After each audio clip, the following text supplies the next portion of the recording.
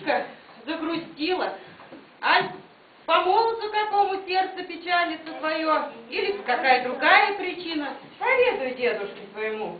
Ой, дедуля, замоталась я весь год на работе.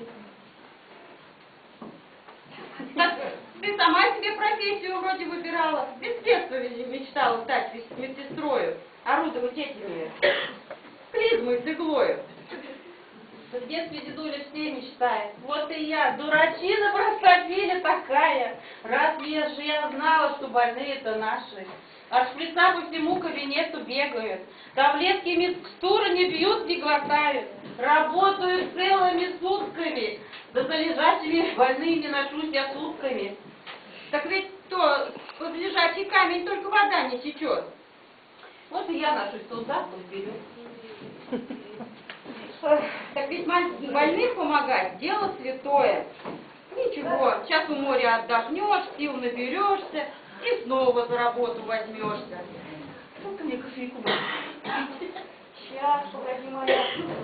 Я тебе кофе.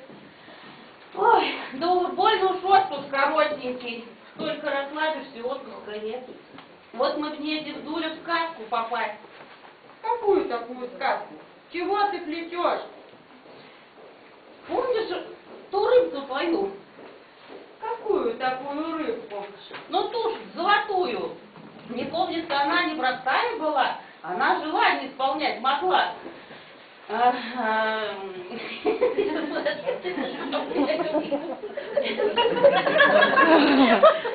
Вот бы услышать ее голосок.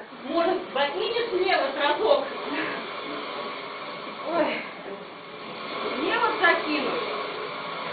Да то ни к чему. Рыбку покликать и так я смогу. Она уж давно ко мне приплывает. Мы с ней о жизни подолгу болтаем. Ой, дедуля, кликни рыбку свою, да на судьбу, пожалуйста, мою. Пусть облегчит труд медицинский чуть-чуть. Да как бы мне рыбку-то опять не спугнуть? Бабка-то тогда у рыбки много попросила. Только с желаниями переборщила. Ну, дедуля, только одно. Что ж, попробовать можно.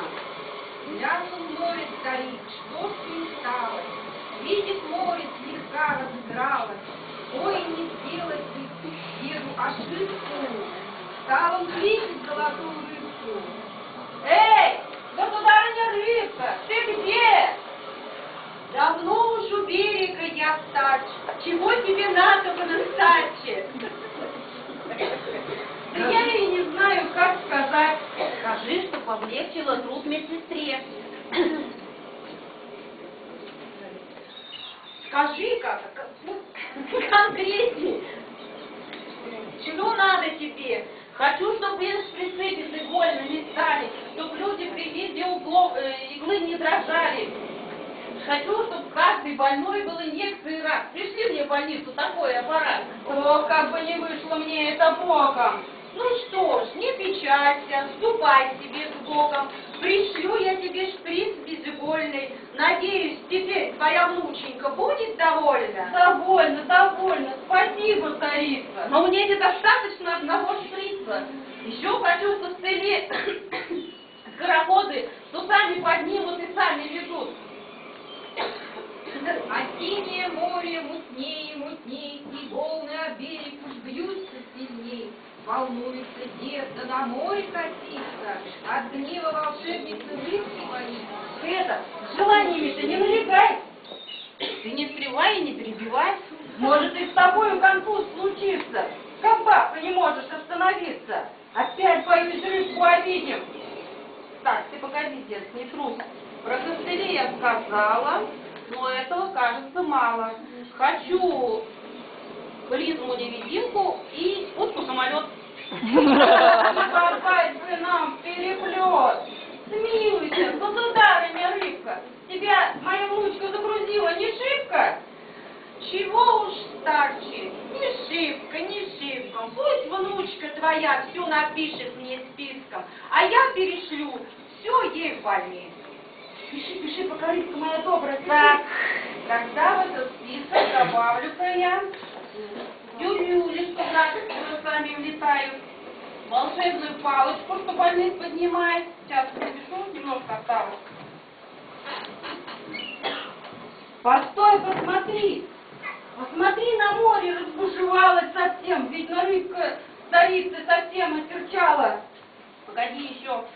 Хочу, чтобы зарплата была, как у главного врача. И напоследок пускай сделает рыбка, чтобы врачи у меня были на посылках. Что мне делать с самодуркою внучкою? Вот устроить бы ей нахлобучку. Делал я, дурень, роковую ошибку. Не надо было мне звать рыбку. Ничего не ответила рыбка, лишь хвостом по воде плеснула, да в глубокое море нырнула. Заключился детский морской пай, и распоникший головой собирается побить. Дед, постой-ка, я не поняла, что ответила рыбка. Ты что, в сказки веришь до сих пор? Как не поверишь, рыбку приплыла. Серьезнее так тебе уж пора.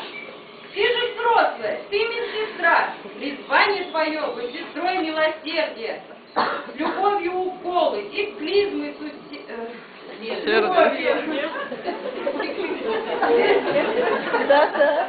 Любовь прибавляет болящим здоровье. Да я и сама все это знала. Просто совсем чуть-чуть помечтала.